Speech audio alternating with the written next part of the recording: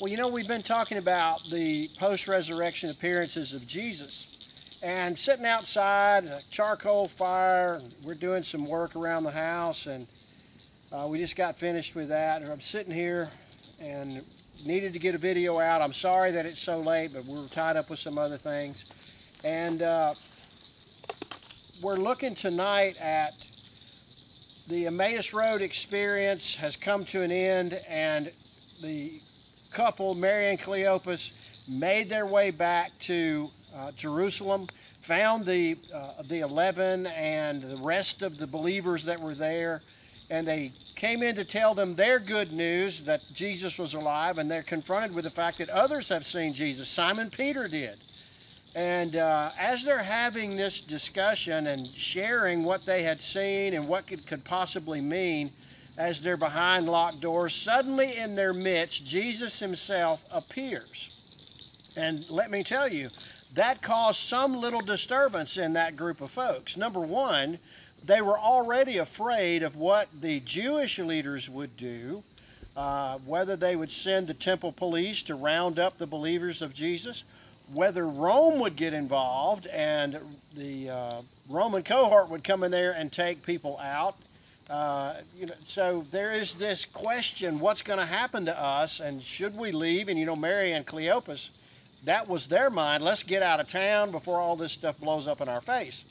Well, as they're there terrified of what the officials are going to do, they have this weird news. Simon Peter comes and tells them that he's seen Jesus, the resurrected Christ. And then Mary and Cleopas burst in, hey, we've seen Jesus. No kidding, Simon saw Jesus. In their midst, Jesus appears. Now, I want to read to you what this says concerning that. While they were stating these things, he himself stood in their midst and said to them, peace be to you, shalom, which is the Jewish greeting, wishing you fullness, completeness. But they were startled and frightened and thought they were seeing a spirit. And he said to them, now, they were startled, that means to be shocked, and they were afraid, terrified. And then Jesus says to them, why are you troubled? Which is the same phrase that Jesus uses in John chapter 14. Let not your heart be troubled. It means to be shaken up. So they're shaken to their core. Why are you troubled about all this that's taking place? And certainly, why are you troubled? Why are you shaken up about seeing me? And why do doubts arise in your hearts? Now, the word for doubts there is not our typical word for doubt. It is a word, dialogismos, which means a reasoning in a positive sense. In a negative sense, it means to argue with yourself. There is this negative sense of arguing against what you're actually seeing or what's being presented to you. And so in their minds, I'm sure that there's a dead silence. And in their minds, they're questioning, how could this be possible? How could he be here? Is he a spirit? Is he a ghost? Is he something else? Now, did the Jewish people believe in resurrection? Yes, they did, for the most part. But they didn't believe in a resurrection happening before the end time. They believed that there would be a general resurrection, and then the kingdom is restored. Not one person's going to be resurrected in the middle of it. And so this is a questioning thing as well. And so as they're debating this in their own minds and wondering what in the world is going on, he says, see my hands and my feet, that it is myself. Touch me and see, for a spirit does not have flesh and bones, as you see that I have. And when he had said this, he showed them his hands and his feet. So he's physically present. He's not a spirit. He says, look, I'm not a spirit. I am physically with you. I have flesh and bones. And he illustrates that it is the same body. Look at the nail prints. Look at my side. You can see that it's me. And I think that's marvelous, and that he comes to them and seeks to, one, he blesses them with peace. He wants them to be at peace, no lack, no disturbance. He realizes their hearts are troubled and that they are questioning, how could this all be possible? Is he really here? Is this a spiritual appearance? Is this a physical manifestation? How did he come through a locked door? How did he suddenly appear in our presence?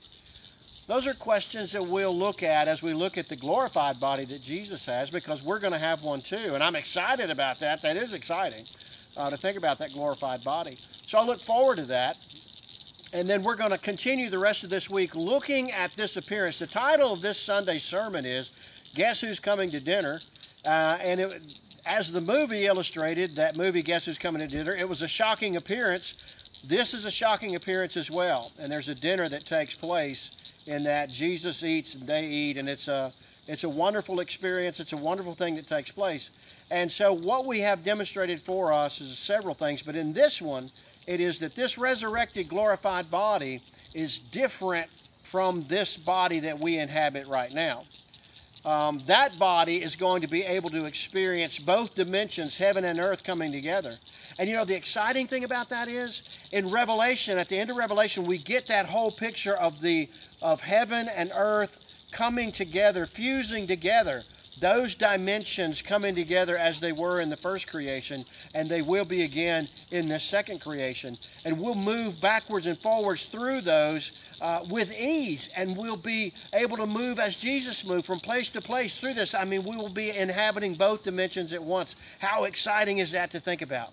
You know, in the midst of this still, we're coming out of the quarantine, I think, coming out of all of that. I'm excited about that. But, you know, even if that is going to go on forever, if that were our life forever, it would not dull my excitement one bit, because we've got a new creation to live out and a fullness to expect, and I'm looking so forward to the new heaven and the new earth coming together like that and getting to experience that for eternity. While we're on talking about coming to the end of quarantine, the governor spoke about churches today, and we had a staff meeting regarding that today, and we have decided that we are going to begin services on Mother's Day, and we will not have Sunday school that for 2 Sundays, which would be Mother's Day and the following Sunday.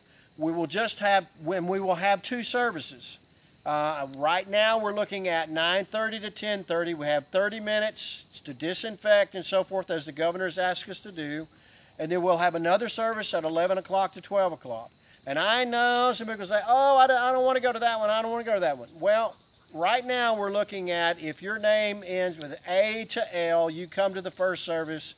M to Z, you come to the second service. I know it's Mother's Day. If your mother falls in a different group, go to that one. We're not really as strict as you might think we're being on it, but we have to try to set limits on how many people can be there. We can't just have one service. So please help us out. We're going to be getting more information out to you about that as we work on it. We're not ready for Sunday school yet. We're not ready for nursery yet. We will have an overflow in the fellowship hall where you can watch the service on our YouTube channel on our projected screen there in the fellowship hall. If you have little ones and you need to go there and that kind of thing, we'll make that information available as we go through it. So I'm excited that we're going to be doing that. That will begin on Mother's Day. Right now we're looking at 9:30 to 10:30, 30-minute break, 11 o'clock to 12 o'clock. I'm excited about it. I hope you are too. Help us embrace this. There'll be a lot of new things that we have to embrace and a lot of changes, but I think we're up to it. I think we're ready for that. There will be some changes in how things are done from now on. And so I'm excited about it, and I've embraced it, this newness and the possibilities that are out there for us. Hope you will too. Also for Mother's Day, if you have a picture of your mom that you want to have on the screen, we're not going to be doing the gifts. We've been asked not to hand out gifts. We're not going to be doing bulletins because we've been asked not to hand out things. The offering will be taken up in a box in the lobby. We will have disinfectant and stuff out for you. So things will be a little bit different. But if you have a picture of your mom you want on the screen, if you would email that to Cindy at troyfirstbaptist.org.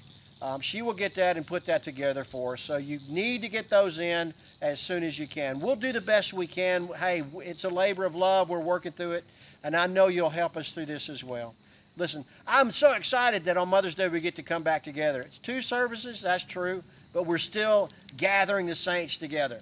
I'm excited about that. We're still going to be doing live stream. That'll still be going on as well. If you're not comfortable coming back then, we're still going to be live stream on our YouTube channel. Hopefully we'll have our new equipment installed by Mother's Day, and it'll be a better program for us. I'm excited about all of that. Hope you are too. Hey, listen, I love you. More importantly, God loves you and gave His Son, Jesus Christ, you might have eternal life, forgiveness of sin, and joy indescribable right here and right now. I look forward to seeing you tomorrow on our devotion.